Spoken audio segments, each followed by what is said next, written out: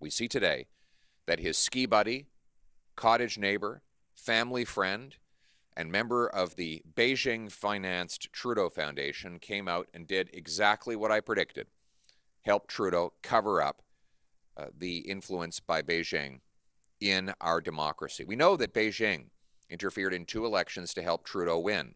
We know that Beijing gave $140,000 to the Trudeau Foundation with the express purpose of buying the love and the loyalty of Justin Trudeau. And we know that Trudeau has been briefed on these matters for years and done absolutely nothing about it except try to keep it quiet and name call anyone who spoke out about it.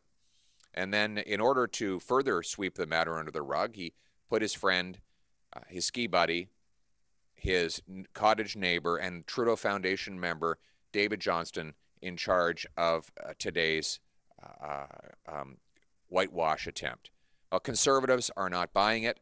We need a full public inquiry to get to the bottom of Beijing's interference in our democracy, and that's what I will deliver when I am Prime Minister. There will be a full public inquiry into this mess, and in the meantime, we will continue to push for a real foreign influence registry that exposes anyone who does paid work on behalf of a foreign dictatorship to manipulate our politics. It's just common sense.